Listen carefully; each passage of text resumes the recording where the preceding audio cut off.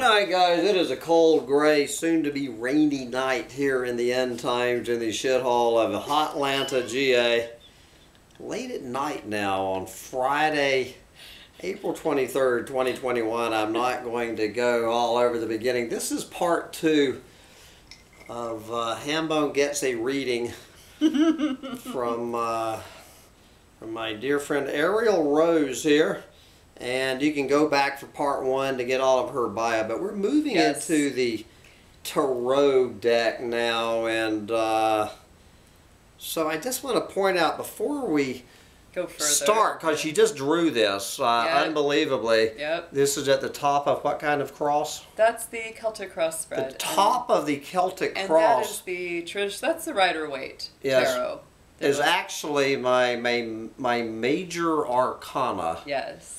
Of the tarot deck is the Fool, which I would not trade for any card in the deck, and here it is. It came out right at the top of the spread there. Of the yep. Oh, we got little Sancho dogs here too. Oh yes, we do in the Moon card. That's right. So, but anyway, guys, I wanted you to see, if anyone who's not familiar with the greatest card in the deck, the Fool card. If you can see the sidekick of the Fool, have you ever seen that dog before? It's like Sancho Panza could have been the model for the Fool's sidekick. So anyway, I love being the Fool. So awesome. She just drew my Celtic cross with the Fool on top. Yeah, and we got another Sancho dog at the bottom here. We have dogs on the Moon. Yes, we got Sancho dogs crawling all over my Celtic cross. Alright. Alright, so let's get into the rest of this. Right before the video cut out, I had just put out the main beginning of the card spread. So funny enough, we did do a few oracle cards, and we were talking about a lot of closings and new beginnings, and the key word that came out for Sam is the new beginnings card. Yes. So it was really just a kind of incredible synchronicity that those two the segue into the tarot that got cut off by the camera. All right, absolutely. The Celtic cross. So the Celtic cross is what always does this mean? Well, it's a classic tarot spread that starts out with, you know, this 5 in the middle. We have a main one here, and then it's going to have 4 cards up the side, and I will clarify each one of them with a second deck. I'm using the Radiant Rider-Waite tarot for the initial spread, and I'm going to be clarifying with the Everyday Tarot. So if anybody's interested in those cards, that's what the names of the decks are. So right in the center, we have the 7 of Wands. 7 of Wands is a, like, stand your ground, don't put up with anybody's BS. You feel like you have the higher ground. You feel like you have, you know, a good argument, whatever it is. You feel kind of feisty about yourself, kind of assertive. You're really not willing to capitulate to other people. Sometimes it's a card that says be careful what battles you pick. Yes. Right? Because not all of them are worth your time or energy. No, they're not. Some of them it's like it's not important. Like internet trolls, don't worry about them. Just whatever. Pick the mask battle instead. In my those important ones like the mask battle. In my own channel's live streams, I always say that trolls are good luck, because if you weren't doing something right, they wouldn't be coming around at all. They wouldn't care, right? So I'm going to clarify that 7 of Wands. This is the center. This is the key. Why is the 7 of Wands here? Show us that, please. Let's see. And we have the King of Swords. Oh, yeah. I mean, that's sharp-tongued right there. This is some Aquarius energy. It can be making good plans. It's the Master Strategist. And so what I see with that, the 7 of Wands clarified with the King of Swords, is, you know, maybe setting yourself free from having to feel on the defensive all the time. You know, it's like, this is sort of the higher mind. It's like, you know what, I'm just going to cut out the drama. I'm going to cut out the BS. There's a lot of things that aren't worth my time. I've got to make plans. You do. You've got to make plans for new beginnings and new things coming in. And the King of Swords is the Master Strategist, the Master Planner, somebody that uses their logic, uses their mind to make good choices going forward. In the immediate past, we have the 4 of Swords. That's my classic take a nap card. So to me, you've been coming from a place where you have been fighting a lot of battles, you know, and this could have been as a result of having experienced heartache and, you know, even romantic or friendship hardships and needing a break from the drama. Yeah, it's a break from the drama. A break from just, you know, the hurting and the hardship, and just needing to, like, completely turn the brain off, meditation, solitude, taking care of yourself. You know, that's really favored with that Four of Wands. So that, Four of Swords, I'm sorry. And that's where you're coming from. That's the past position. That's the immediate past position. It's the secret garden. Yeah, times in the secret garden. I mean, that kind of thing would really help. Just clearing out the head, you know, very important for you. Because your sun and your moon sign are both ruled, they're all both in signs that are ruled by Mercury. Your mind doesn't get much breaks unless you really schedule them and give them permission. You have to literally give your brain permission to stop thinking sometimes. Ooh, oh, we got the World card, and yes, you did have that Saturn return not that long ago. The World is ruled by Saturn. It's the last card in the major arcana versus the Fool, which is the first card. So to me, this is major closures, major cycles coming to an end, but also happy beginnings, fulfilling beginnings. It's sort of like, and that happens easier when you kind of turn your brain off and get that clarity, get that objectivity, see things almost as if you're not even a part of them. There's a little bit of detachment sometimes that's important there.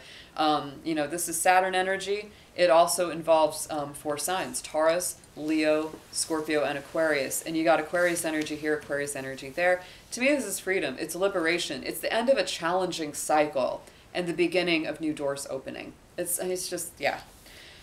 Going into the immediate future, we have the Page of Cups. The Page of Cups is messages of a romantic or emotional nature. Pages are always the messengers, and the cups are picking up that fishy phone to say, hello, Sam, how are you doing?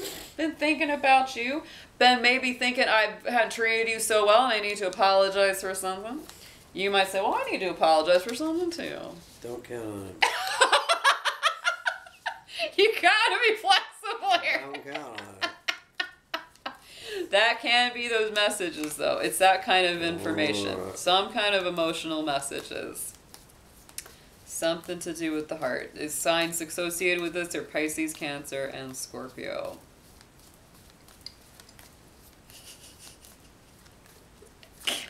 This is like one of the most curmudgeonly readings I probably did. So the 8 of Swords on top of the Page of Cups. This is very much a self-imposed prison. I mean, this is like you trapping yourself by negative thoughts that become self-fulfilling prophecies. Yeah, the 8 of Swords is feeling all bound up, and you're sitting there going, I can't do this, I can't do that, there's no way this will work, blah, blah, blah, blah, blah. You talk yourself into something going wrong, and voila, it happens, and it's like, oh, I knew it would go wrong. It's like, of course, because you set yourself a low bar. So this is really important. You have, you know, setting yourself free from this feeling lack of self-confidence, lack of self-worth, that kind of thing can really come into that. And it's really up to you. Like, this is the kind of card that says you have to free yourself from those limiting feelings, maybe in order to communicate emotionally in a more open way. That's very strong there. On the bottom, what you're focused on, what's your, you know, your main focus is the Moon card. Oh. The Moon is a Pisces card, and funny enough, that is the opposite, you know, balance of Virgo. Pisces is your equal opposite. And so when you have this going on, I feel like in some ways there is confusion that can come into that. You might feel like you're not exactly sure what path to take or where exactly things are going. And so it's like, it says, give it a little time. Give it a little time, because you might be feeling kind of like, I'm not sure, you know, which way to go, because things look different under the moon than they do under the light of the day. And that's why the Moon card has always had an association with deception, or things not being as they appear to be. So it's important to kind of feel them out, because this is Pisces energy, it's Cancer energy. I think the two things you're very focused on right now are spiritual growth and development, possibility of finding a life partner or soulmate, and how you are going to most successfully create a grounded home experience. with the spading fork. Yeah, that's what you're really focused on. Look at this Ten of Cups. Ultimate happiness, peace, bliss, the happy There home. you are. Look at the little kid. And Right. Is that a little child? It is. Oh, It boy. is. And it doesn't mean you have to have a kid. You've already got him. Yeah. Just replace that kid with another Sancho and you're good. In some of those cards there is a little Sancho, but you know, it's just that's this feeling of like happiness, harmony, relationships working out, things feeling good emotionally. These are both very emotional cards, very water sign oriented, right? A lot of Pisces, a lot of Cancer energy on these. Very, very nice. I mean, it's what you're focused on. It's really what's kind of like in the subconscious. This is what's, you know, kind of percolating. And here at the top. And here at the top, we have our Fool card. This is always what I say is, you know, crowning the spread, message from Spirit. This is what you're really meant to know about your process. And the Fool card is truly... Still on the journey. Take a leap of faith. The Fool card is all about take a leap of faith. Yep. Don't overthink. Don't overanalyze. And this, I think, is an interesting thing because that is really the challenge many times for Virgo energy, is to not over-worry or overanalyze, is to be able to take the leaps of faith. I have there's a fellow tarot reader on YouTube named Ramblin' Mike, and he always says the Fool card is the little dog saying, hey, you're going to fall off the cliff. And the Fool says, oh, it's okay. I'll land on my feet anyway. C'est la vie. Geronimo, here I go. You know, the Fool card reminds me of both Aries and Aquarius energy because it's a very childlike, innocent kind of, you know, mindset that says, you know, yeah, I may get hurt. Yeah, it may not work out, but I'm going to try it anyway. Holds that white flower of innocence in its hand. Purity of intention. I thought that was a mask he was holding. Uh-uh. No? No. It's a white flower? It's a mask he's holding. Maybe he has that. I think we should put mask on all of these tarot card characters. Sam, you've got to make your own tarot deck with the masks with a little on mask there. all over, like the high priestess with the fucking mask on her. Well, then she wouldn't, like, you wouldn't be able to see her at all almost because she's pretty covered up. That's the point, I think. All right, let's get a clarifier on this Fool let's card. Let's clarify We're going to clarify the Fool. All right.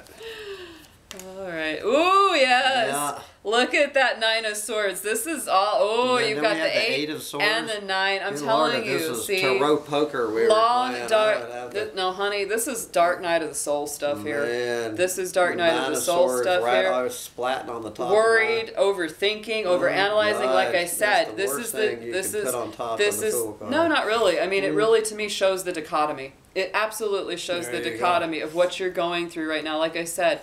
The Fool is that message not to overthink and overanalyze. This is the overthinking and overanalyzing right here. Two ends of the spectrum. Yeah.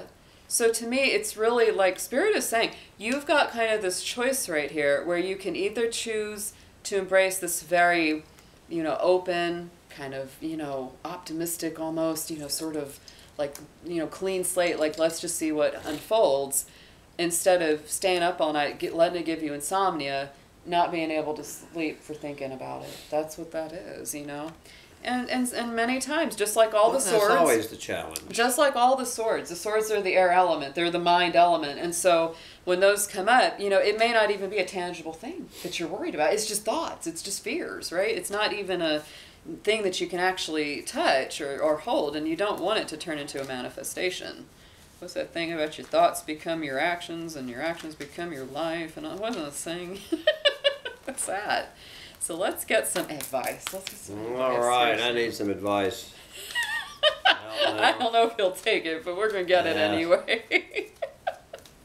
Told you once, I told you twice. Man. I don't need no one's advice. What was that song? No one could steer me wrong. Mama tried. Mama tried. The dragon's trying now. I don't know. All right, let's see. We got 4, please, to start here with Sam. Thank you.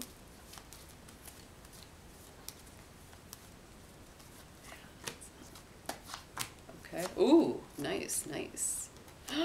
There we go. All right, we got some advice. We know the devil was coming out. We knew it. But okay, so suggested approach to Pentacles. This is balance, Keep things one day at a time. This is really to avoid worrying too much in the future, because the Two of Pentacles is all about keep it one day at a time, one step on the tightrope, right? It's like, don't worry too much about the next step. It's very Zen. It's a very Zen card. It's very much stay in the now, stay in the present moment. And it's also about joy in the journey, having more fun doing what you're doing, not feeling so weighed down by your journey, right? It's also flexibility, adaptability. We see them ships rocking away in the background. I've never figured out what's up with that hat, though. Which hat? His hat or my hat? No, this hat. That guy's hat. That's a bizarre hat. It looks like a traffic cone. I know it does. Some of the headgear in these cards is pretty phenomenal. Ooh, a Knight of Pentacles. Very nice. So we got a Two of Pentacles with a Knight of Pentacles on top. So suggested approach, stay in balance, stay in the now, and make a long-term plan. Yes. Because the Knight of Pentacles is the most successful knight of the tarot. He has the best chance of succeeding on his journey. There's 4 different knights in the tarot, but the Pentacles one is always the most successful because he makes a plan, he packs snacks, he comes prepared, he knows he's going to have to make the journey. It might take him a little more time. He might procrastinate a little bit more before he gets going, but once he gets going, he has a better chance of getting there because he has a plan. King of Pentacles coming out next. We got a lot of pentacles here. Getting these pentacles. These are nice because you are an earth sign and these are your element. Pentacles are the earth element. So, what you need to know, King of Pentacles. This is our Taurus king. And you know, some people may argue with me on that. They'll say, no, it's Capricorn. I say it's Taurus because we got bulls right on that throne. That's a Taurus man right there. This is a master manifester. This is somebody that knows how to make plans, knows how to create financial or material abundance, knows how to plant things in the ground. Well, that's important. That's a big looks like he's got his baby tomato plant. He does. He totally freaking does. He's got his ginkgo trees and he's got all his stuff. I know all about journeying with baby tomatoes. Yeah, I think you are right here. Packed snacks, as you say. Absolutely. So King of Pentacles, though, I think this is also telling you you may be more successful at a venture than you think you will, or know you will.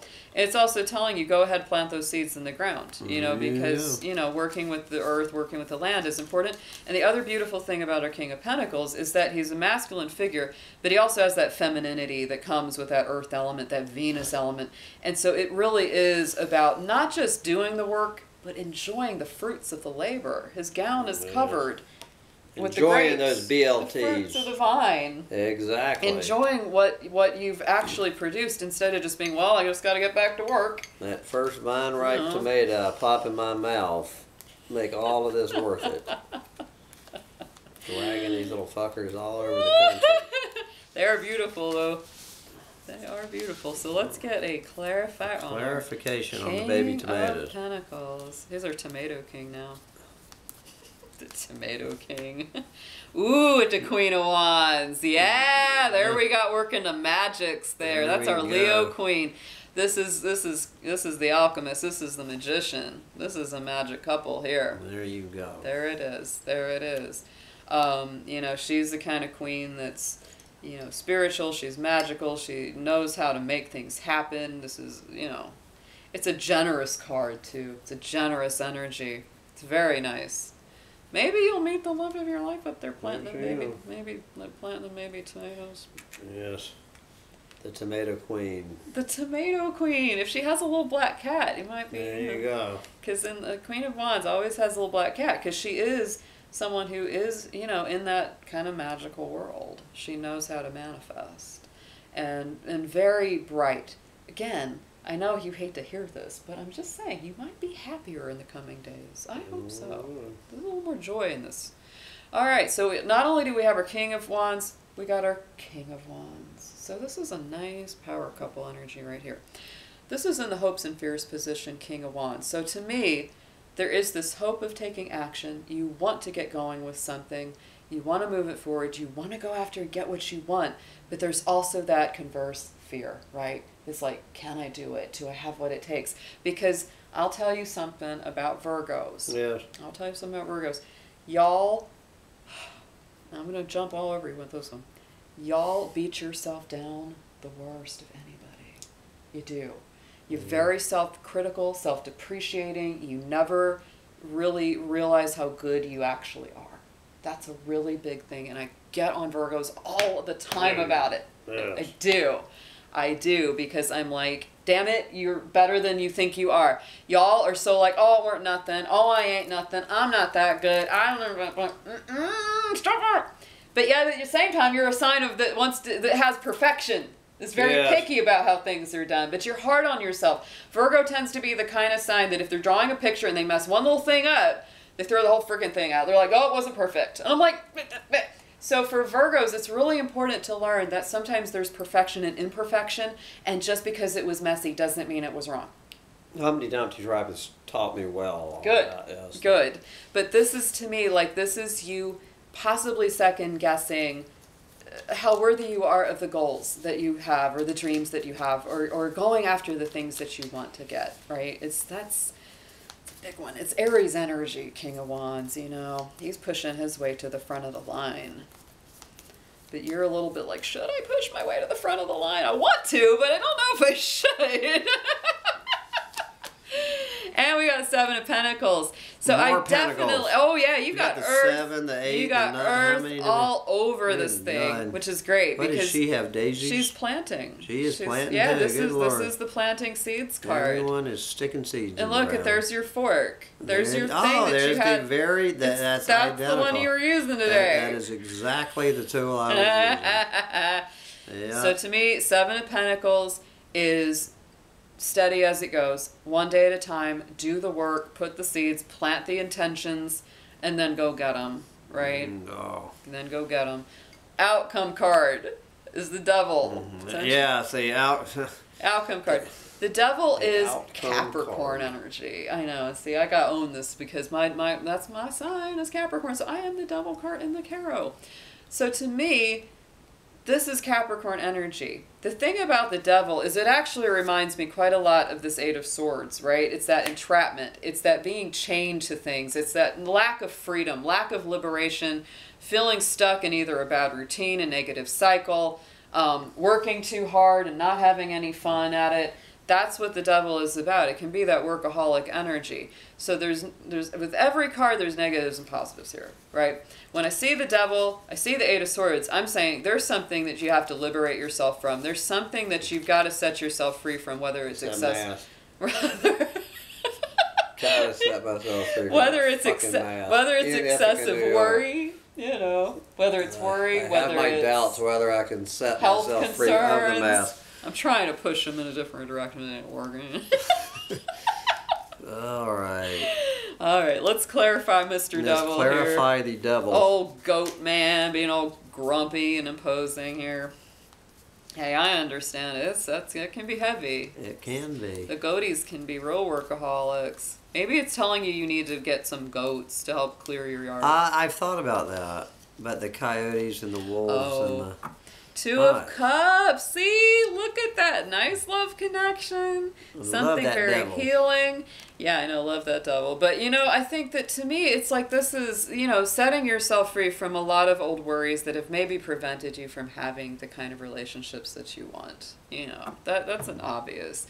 And it can be healing your heart from some old negative routines and patterns. Woo! Nice. Look at what's on the bottom. 10 of Pentacles. And more Pentacles. On the bottom of the Rider-Waite. You had the 10 of Cups and the 10 of Pentacles in this read. And on the bottom, we got that 4 of Wands right there. There it is. That is a happy home. Good relationships. Bugs in a jar. Feeling celebratory about where you are. I feel like you're going in a good direction, but the biggest things... The biggest challenges, because a lot of these cards are super positive, the biggest challenges are things like this and things like this, right? The 8 of Swords, 9 of Swords, and the Devil. And to me, this isn't obvious. Those cards added up. This is overthinking, over-analyzing or criticizing yourself unduly, beating yourself up, maybe regretting old things, replaying it in your mind. And it's time to set yourself free. It's time to forgive yourself. You know, for any of that stuff. I'm just putting it out there. You ain't got to pick it up. So I'm going to pull an oracle card from our hero's journey.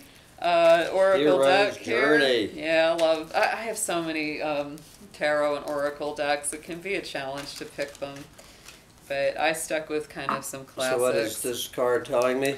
This is going to be an affirmation that sort of sums this up for you. Let's see what comes out. The affirmations. Dun, dun, dun, dun, dun, dun. Weird is the new cool. There you go. I love this. I love this. Perfect. Weird is the new cool. Boldly express your uniqueness. All right. That's perfect for you. Now, that's not a traditional tarot deck. No, this is an oracle deck, and on the bottom we had the return. So think about that. You're returning back to where you were and own your mastery. This is the number 4 again on this. I love it. 4, 8. We got a lot of 4. Got a lot of 8. It's nice. But yeah. So what you think, buddy? How's it sitting? All right.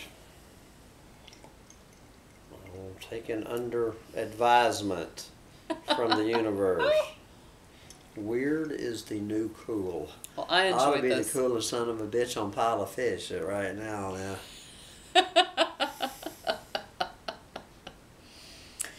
I think it's good, and always, as always, I say take any reading with a grain of salt. You know, don't just listen to it. Listen to yourself. Listen to your intuition. Right? You know, it's no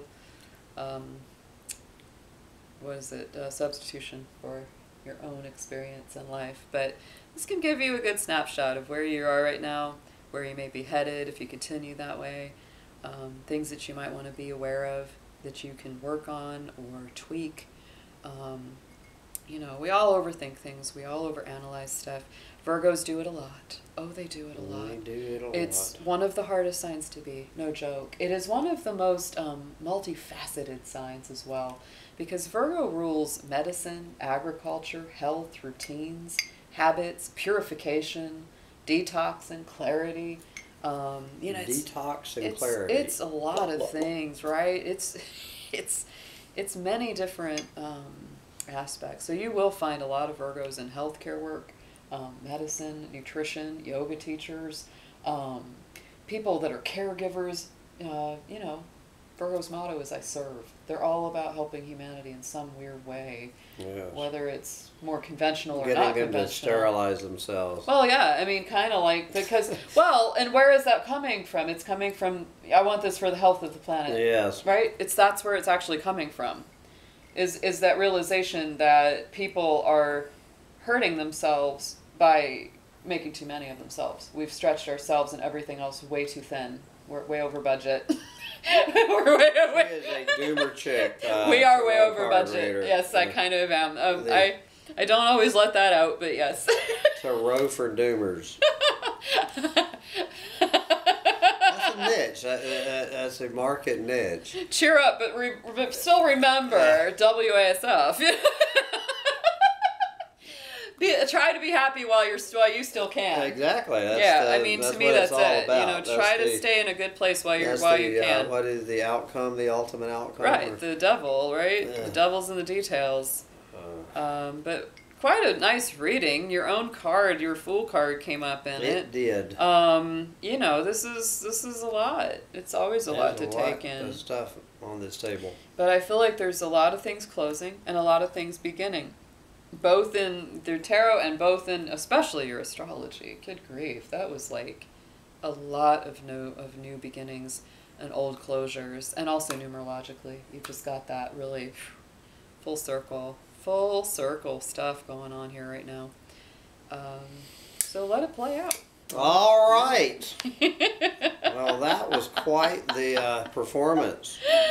Oh, well, I appreciate you having me on the channel. Yes. And if anybody is interested in checking out what I do or getting a session with me, I'm sure you'll put up my channel name. It's Dragon Tail Tarot. So. All right. Yay! All right, dragons. Dragons and gators, have a good night, y'all. Take care. As the storm blows in. Oh, yeah. Lord, we're going to get hosed. All right, guys. Onward. Oh my goodness.